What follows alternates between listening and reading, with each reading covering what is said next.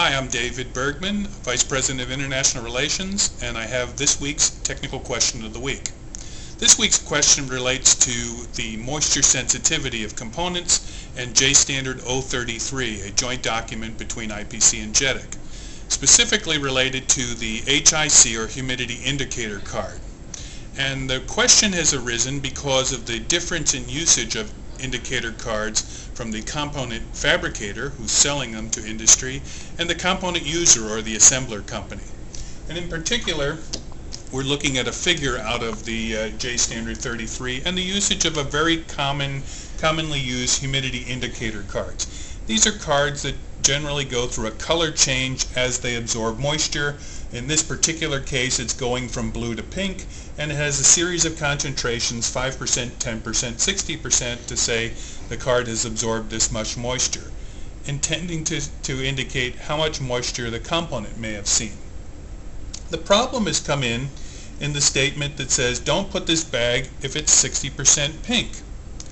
The reason why that note is in there is that the card can dry out over a period of time, and if you're under this level from here, you could be having pink for these two, which means you have somewhere between 10 and 60% moisture.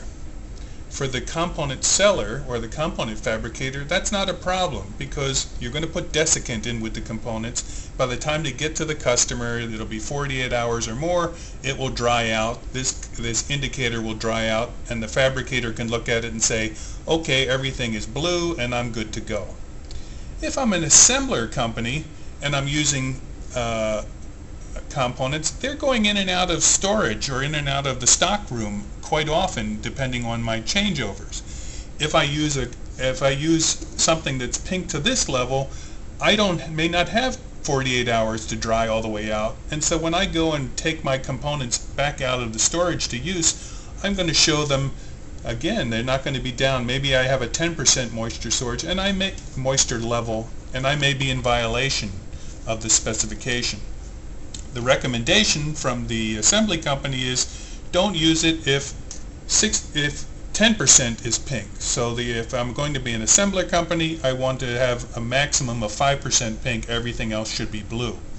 And that seems to be more appropriate for the assembly company's use or the EMS company's use of humidity indicator cards. Don't use if it's more than 5%.